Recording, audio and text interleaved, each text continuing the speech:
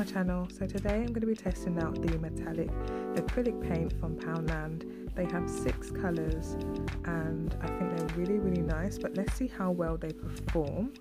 So they don't have specific colour names, but each container has a number which is there in blue. So we're just going to go ahead and do swatches for you. So the first is this really vibrant teal kind of aquamarine colour. I think it's absolutely stunning. In the centre is purple, my favourite colour, and this is so pretty too. Next up in line is this light gold.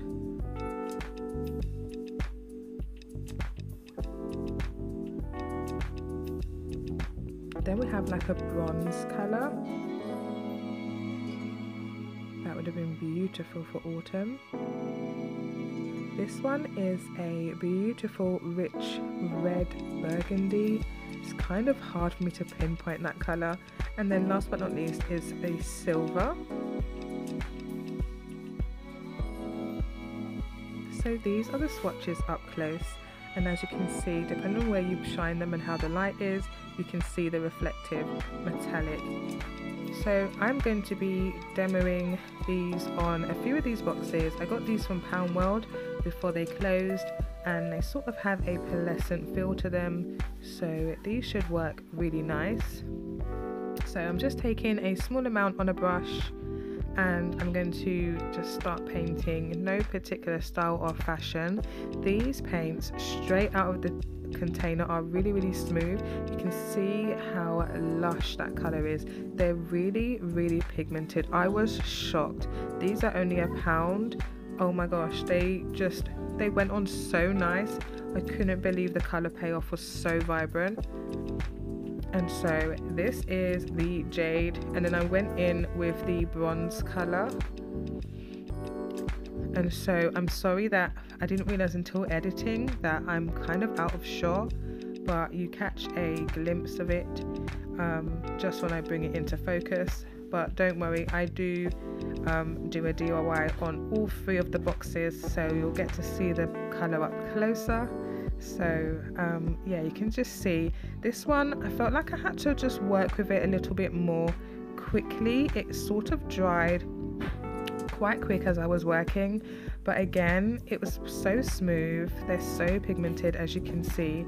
This is just one coat and it's done so much, so really nice to work with. And then I'm going in with the silver. Now it doesn't look as pigmented, so you see it on the brush, but as I go in and apply it and smooth it out, can you see it's sort of vanishing? It's not as vibrant as the teal or the bronze. It's kind of more subtle, I want to say, but it's still really beautiful. It still has that sheen, that metallic vibrancy to it, but it's just not as vibrant. And I will go and show you later what I did. So I thought I would test using the white acrylic paint as a base and put it over the top just to see how well it performed and whether I could get more opacity from the colour. And it did. It worked a little bit. As you can see, it still goes on smoothly, but you can get that more metallic feel from the paint. You can see it better on the side.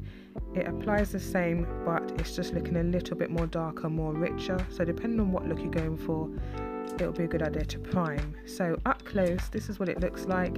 My light is fading a little bit here, but you'll see them clearer in the next shot. This is the bronze, beautiful colour payoff, and the teal. Stunning. And so this is the next day, and as you can see, they're so vibrant. I did actually go in with another coat just to see what it would be like, and I just think they're gorgeous. So taking a sheet of this scrapbook paper from Poundland, I've just cut some strips into it, and I'm going to add this to decorate the box. So going in with some Copydex glue, it's what I had on hand.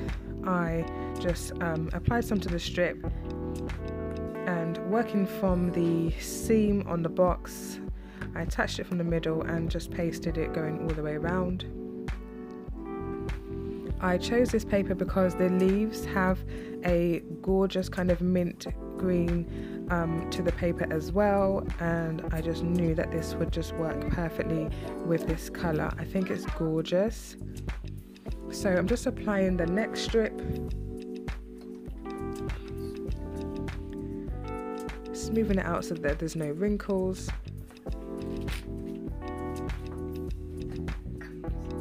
And so taking these smaller strips, I'm going to apply them to the lid.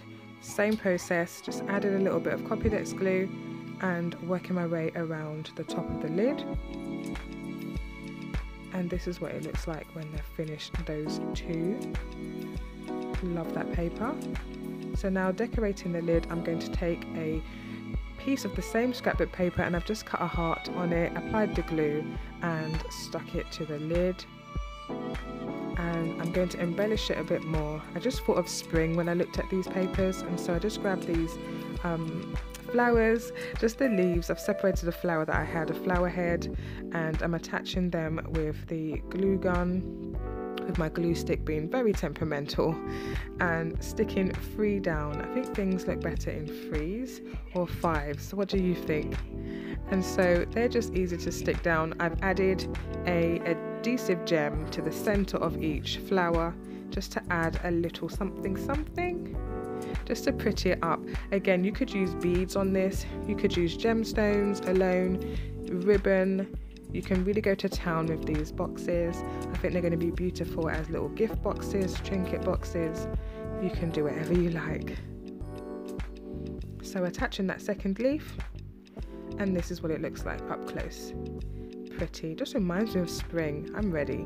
And so taking the next one, I've just got this diamond wrap. Again, this was from Pound World before it's sharp, but Poundland do these, but I'm not sure of this color. And taking my glue gun, I've just attached it with the glue, and I've just used 2 rows of that diamond wrap. So I've cut them down and just 2 rows of the gems, and I'm just attaching those. And then I've gone in with a second strip, again 2 rows. Again, you could do these in any color. If you chose that gorgeous purple metallic, you could do purple gems, you know, silver ones, you could do the clear ones. That would look stunning, and just go for it. So I'm going to embellish the top with this metallic flower. I got these in a stash from a job lot on eBay. So now I'm just attaching one of the yellow gemstones, adhesive gems, and then attaching that all together with some hot glue. Again, those straggly bits of glue getting on my nerves. So just popping that in the center, holding it there for a bit, and then you will see this all in its glory. Look at how the light hits this, guys. I mean, it's beautiful.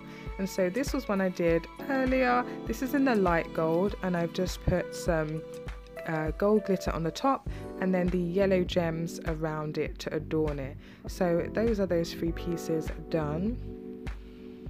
And in true Blue Peter fashion, here's a little product I made earlier. So this box was available from Poundland, and I've just gone in with some yellow, pink, the metallic purple and the metallic jade green, and I've just did a kind of ombre effect.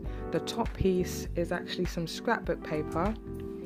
Thought that came out lovely. I still haven't finished it. And then this home sign, again guys, you're gonna kill me, this was from Pound World before it closed. So I just wanted to see how well the metallic paints would perform on wood that's not been primed. That's just a colour straight out the pan. If you like this video, please give it a big fat thumbs up. I'll see you in my next one, guys. Take care. Bye.